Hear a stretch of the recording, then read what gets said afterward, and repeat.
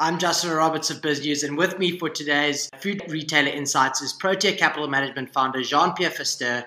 Pick n Pay released interim results. They were the first food retailer to announce results covering the impact of the July riots. What stood out for you in these results?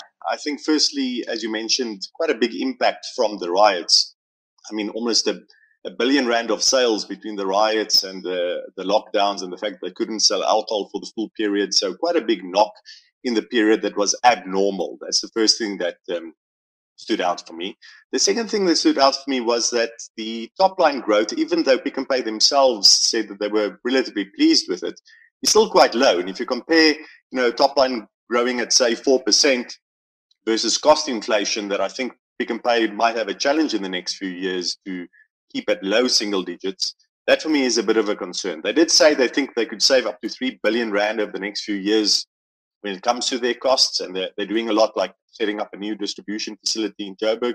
But longer term for me, I'm concerned if you think about generally a higher inflation environment that might be the situation in the next few years. If a retailer is not growing their top line strongly, I think problems could come down the line. I definitely think that competition has heated up in the food retail sector. Pick n Pay are almost trying to fight fights on all fronts.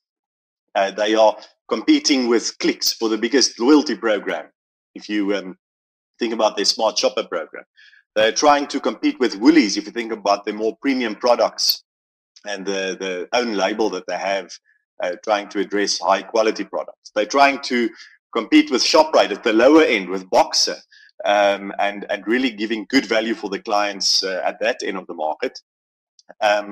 So they're doing a lot at the same time. They're also trying to centralize the distribution, something that Shoprite did years ago.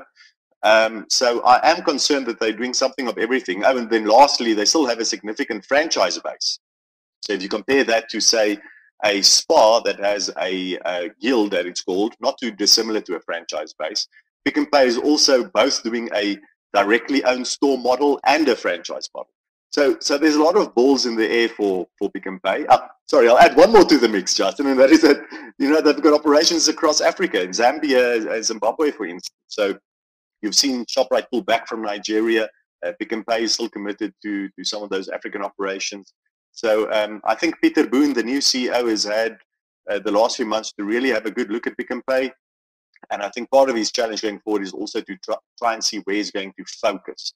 Because for me, it does seem like Pick n Pay is doing a lot at the moment at the same time.